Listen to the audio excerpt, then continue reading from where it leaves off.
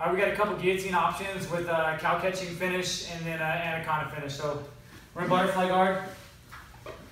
The hallmark of butterfly guard, there's a bunch of versions of it. Square up a little bit.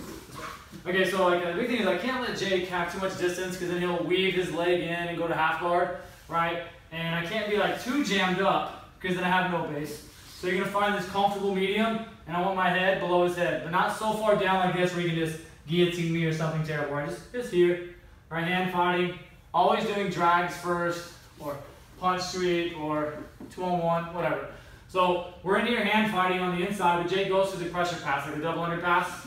He's gonna hop to the side and pass. All right, that's the pass he's looking for. We're gonna prevent that, other than a hip escape. So we're here, hand fighting again. He goes pressure pass. Right, he goes on his chin strap. Doesn't matter your side. Okay, if his head's over here, just take this side.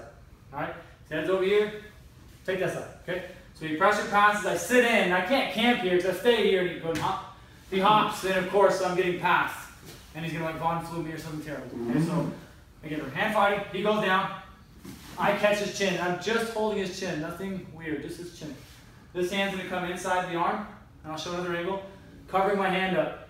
And he's gonna jump to my side, so I need to lay to my side and throw my leg over before he gets there.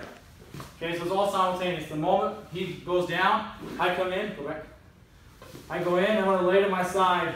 Leg comes out, and I'm gonna start choking. I'm gonna get real tight. If his hair is there, pop your head up, his head will come out, and he's in like a really good position to over-under pass. Okay, so when I'm in here, go to the high elbow guillotine, cover his head up, and you're gonna tap him, right, and he's gonna roll. Or when he rolls, to get out of it, I never let go of the chin strap. And I'm just going to the cow catcher, which is this right here. All right, I'm just gonna cow catch, come up, I still have the chin strap. I'm gonna punch, go to the cross face, and then land here. The same thing, it's just gonna be like a reaction thing. Anytime you like pause, he's just gonna go right to the next sweep. So we're here again, hand fighting. He goes, I go. Over the top, right? I'm gonna choke, choke, choke. He taps, fantastic. He rolls. As he rolls, I'm just gonna catch. Holding his chin strap, walking him up, take a side control. Okay, the next one, side control. You're already in side control. Right, we're holding on to him, doing, teeing up with him, all the normal stuff.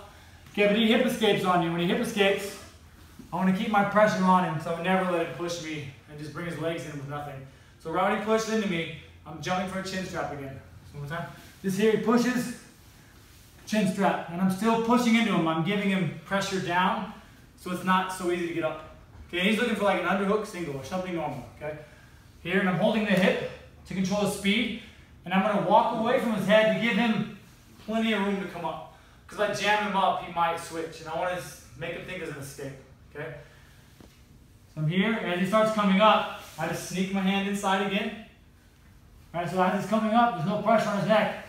Right when he gets up, I step, come all the way up. I slide in, leg over the top, same thing. Choke, choke, choke. If he taps, fantastic. Or he's going to suicide roll out. This time when he rolls through, I'm going to catch his arm, tricep.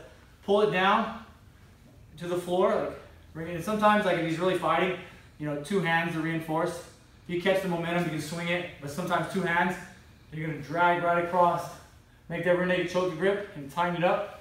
Walk, hook the leg, or jump to mount, right? And just squeeze in like an arm bar and get it down. Last one. Again, hip escape. Chin strap control, I walk away. He starts coming up, I'm in, slide in and tap him where he rolls. When he rolls, I'm catching right through the top and chasing. Okay, we'll do both really fast. It'll look like a series. Okay, we can do both, just like back to back. We'll go guillotine to cow catcher, hip escape, to we'll finish the anaconda. So here we go. Here, go.